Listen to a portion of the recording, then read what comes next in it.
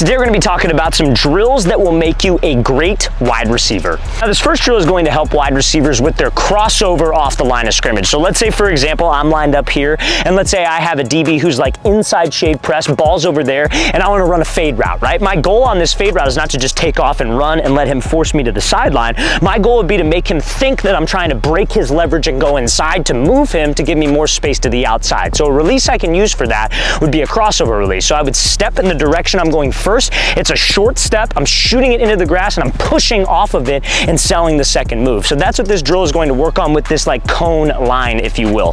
So we got 1, 2, 3, 4, 5 cones. So it's 1, 2, 3, 4 separate crossover cuts. You're gonna be doing 3 sets of this on each side. So what you're gonna do, hands, feet working like so. Make sure we're not standing up in the air. We have a slight forward lean, chest is slightly ahead of your waist, and it's just gonna be left, right, coming back out, left, right, coming back out. And we're gonna repeat the process 2 more times. At the end of this cone, when we go left, right, you're gonna burst off of this foot and accelerate upfield. So we're gonna show you how this should look full speed, but this is a great drill to work on your crossover off the line. Now also, fellas, if you are a receiver watching this and you would like to train with myself and my staff of coaches, we're gonna be traveling out to 15 different cities this off season for 2-day-long QB and wide receiver training camps. So guys, check out that very first link in the description below if you are interested. We're gonna be coming out to San Francisco, then we'll be heading out to Orlando, Florida, Phoenix, Arizona, Charlotte, North Carolina, Austin, Texas, then we'll be coming out to Las Vegas, Nevada, Seattle, Washington, Newark, New Jersey, Chicago, Illinois, then we'll be heading out to Birmingham, Alabama, Houston, Texas, Boston, Massachusetts,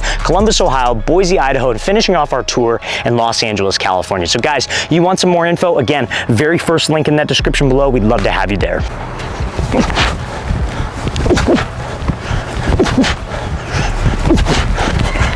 Now this next drill is going to be our snap, fall, heel elevated drill to help wide receivers prevent knee injuries. So a lot of times, and you see it a lot, especially in the NFL, college ball, when receivers injure their knee, they might be running with the ball, they might be running a route, and when they cut, they reach very far outside of their frame, and their heel is the first part of their foot to hit the ground. So the issue is when you're running with that kind of speed, and you have a little bit of body weight, not necessarily the young guys, but young guys doing this habit over and over again, they may not hurt their knee, but it can weaken their knee, it can weaken the ligaments, it can weaken the different muscles around their knee, and that could lead to an injury in the future. But guys will be running and they will reach when they cut, maybe because they're trying to over exaggerate the cut, maybe it's a habit, and when your heel hits the ground and your toe slaps down, you could hyperextend, and that could lead to a very, very bad problem with your knee.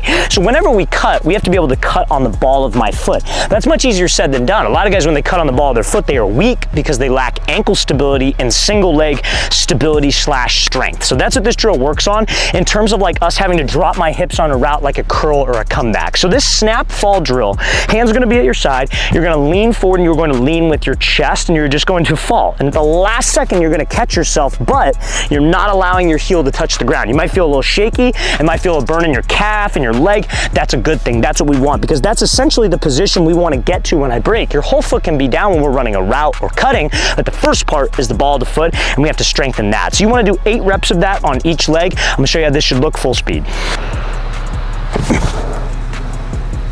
Now this is going to be our 90-degree cone stick drill. So this works on like a 90-degree break, which is a dig or an out route, versus man coverage when you have a DB right on your hip. So let's say quarterback's over here, I gotta run an out route towards the sideline, I'm about to break, I wanna do a hard cut and push off of that foot to be able to separate from that DB, but also to make a sharp cut. So this drill kind of works on that specific movement, if you will. So you need 1, 2, 3, 4 cones set up about, I would say about 5 yards apart, and so it's bam, bam, bam, in this like kind of L-shaped pattern. So what you're gonna do, you're gonna start with your right foot up, and we're gonna be doing about 4 sets of this on each side. So set, go, we come off. It's gonna be 1, 2, on the 3rd step, that is when you are cutting. From cone to cone, all 3 cuts, you are only taking 3 steps, okay? And on the 3rd step we cut, the next step, that would be counted as 1, so it's 1, 2, 3, 1, 2, 3, then we're coming out. If you have a quarterback, he could give you a ball on like an out route, a dig, however you wanna think of it, but that's the drill. It's 9 steps total. I would recommend jogging through this first to make sure that you get the steps down, but it's 3 steps, 3 steps, 3 steps in and out of this break. This next drill is going to be pretty much the exact same drill, but we're going to be adding a step at the top of this break and actually running a post to work on a move called a rocker step. So a rocker step, like so the last drill, or the one similar to this one, we were talking about that stick, right? So I'm running, DB's on my hip, bam, one cut, and then I'm out of there. So a rocker step would be like essentially 2 sticks at the top of the break. So you would just go 1, 2, and you could use that rocker step. You want to step in the direction you're going first, kind of like that crossover that we showed in the very beginning of this video. But that rocker step right there is a way to make that DB think that you're running a corner, running an out, and then doing the opposite move. So we could use that rocker step on an out, a dig, a post, or a corner. So it's going to be the same rhythm of the steps. So it's 1, 2, 3, 1, 2, 3, 1, 2, 3, same first cut inside your frame. You're pushing off of it 4, catch yourself, and then we're coming back over here on a post. So you want to do, I would say, about 4 sets of that going each way. We're going to show you how this should look full speed. Now also, fellas, if you're a receiver and you guys would like a daily training schedule with specific drills and gym exercises very similar to the drills that we've given you in this video, check out that second link in the description below for our Elite Wide Receiver Training Package. It's a 2-month-long daily schedule for receivers where we break down the exact drills to do, gym exercises to do, give you the exact sets and reps, and a video example of each drill and exercise. We map it out like Monday you're doing this, Tuesday you're doing that, so it's a great plan for you guys to improve your game. So second link in that description below, fellas, if you're interested.